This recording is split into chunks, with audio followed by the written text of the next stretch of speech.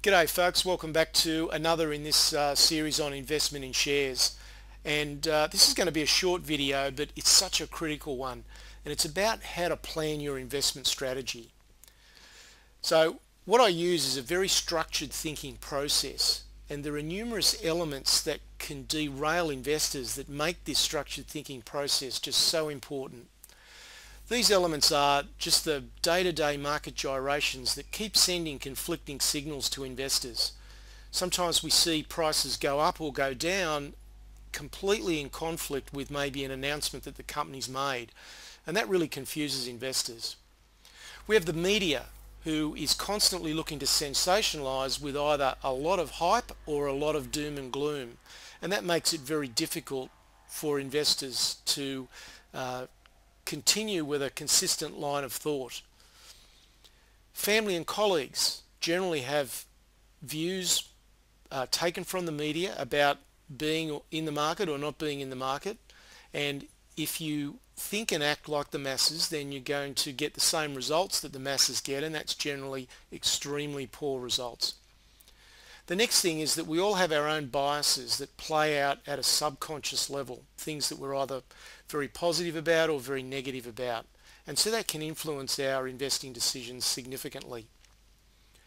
So the biggest enemy to successful investing is us.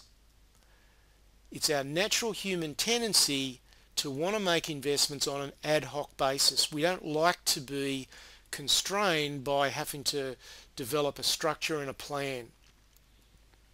So what do you need in this process of structured thinking that needs to be done every single time the same way?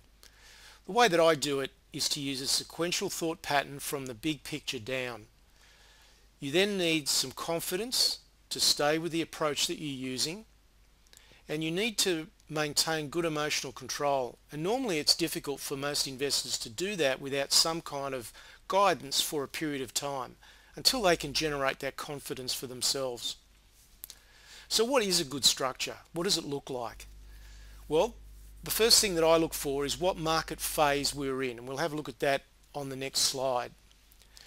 The next thing is I make a decision about the percentage of capital that I want to have in the market as a total or as a percentage of the total funds that I have available. The third level that I then come down to is I look at the amount of capital I'm going to allocate to the various segments, and I divide the market into three segments: non-resource opportunities, precious metals opportunities, and other resource opportunities other than gold. So once I've done that, the next thing that I do then is I look at the individual stock selection, and then I come down to the actual entry timing. So it's a cascade of thinking from the big picture down to the specific stock and the specific entry timing. So let's have a look at each one of those elements. Now, the market phase is really important because it does impact sentiment and money flows into and out of the market significantly. Phase 1 occurs when people are pretty negative about the market, and what we're looking for in phase 1 is when there's evidence of renewed buying starting up. The main buying opportunities occur in phase 2, and ideally in the first part of phase 2. So here's a graphic representation of what these various phases look like. So over here on towards the left hand side, we've got a significant rise in the share price from around $1.60 to about $3.80. So that was clearly the phase 2 bull market for this particular stock, and buying in that first part of that bull run was obviously a very profitable thing to do. We then get into phase 3 where we start to see some fairly wild swings. We start to see formations like double tops where the market just can't get itself any higher, and that's generally a good indication of the fact that the rise for the time being has run its course. We then go into phase 4, which is obviously where you definitely don't want to be in the stock or in the market, and that generally ends up with some kind of panic sell-off at the finish. The price then goes into some kind of phase 1 consolidation until we start to see that renewed buying interest, and then we go back into phase 2 and it all starts again. So it's just understanding where we are in the overall cycle and waiting for those opportunities to present themselves. Now the next thing that we look at then is the percentage of capital in the market, and that is obviously a decision that comes from looking at what phase we're in the market and market sentiment as a whole. Now it's partly dependent on personal circumstances, your need for cash, your need for capital to keep available for other opportunities. So that's very much an individual thing, but you should be very clear about how much capital is appropriate for you in the market.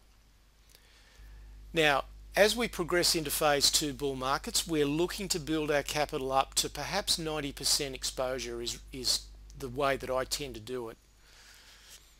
Now, some stocks may be held through bear markets, through phase 4 declines, if their dividend growth performance and their valuation supports it.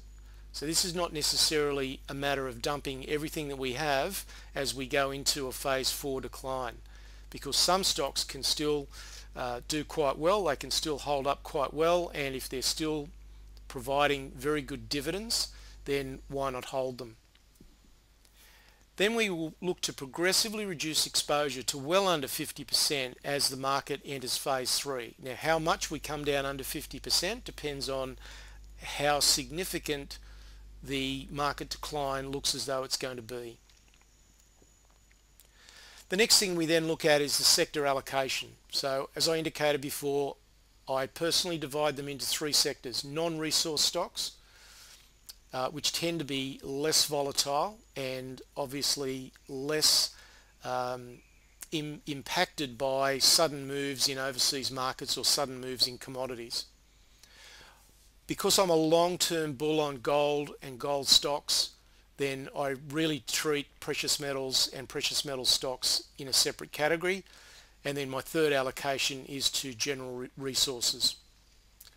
Now this is a dynamic allocation. It depends very much on the market and the commodity cycle at the time. So this is not something that's fixed.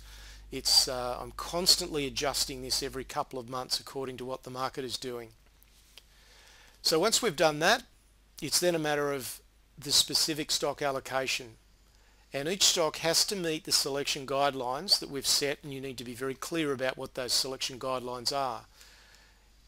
Now there's a number of things that you can use, but the formula that I use that has stood the test of time for 4 or 5 decades in the hands of people like Warren Buffett, use things like return on equity, the average annual growth in profits, the use of conservative debt levels, the efficient use of capital by management, and of course the growth in dividends.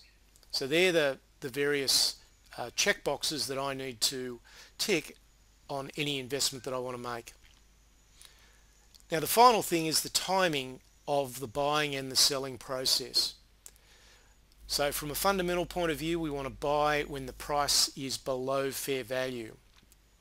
We also want to buy when it's technically oversold, because that gives us an additional edge. Stocks can be below fair value for a long period of time and can continue to fall to even cheaper levels. So it's not just a matter of buying anywhere under fair value. Why not get the added benefit of also buying when we've got some technical advantage as well? And we're looking to sell when the price gets significantly above fair value, and we've seen plenty of examples of great companies that just get ridiculously overpriced, and then we'll see 20-25% price falls. So my view is, why not take advantage of that, and when prices become too extended to the upside, let's take some profit off the table and position ourselves to maybe buy again lower down.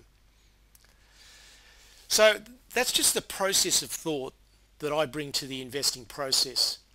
Now we've got a video series starting up which is going to provide a lot more training and a lot more guidance in this regard. So it's a real step-by-step process to building wealth from shares. And I've not been this confident and this excited about the opportunities in the stock market for more than a decade. And that's largely because of the actions of central banks in the last few months. They've really taken away the risk and the potential of significant downsides. So if you'd like to get more information about how this process works, then go to our website specialistshareeducation.com.au, and you can register for that training series. Hope this helps. Cheers.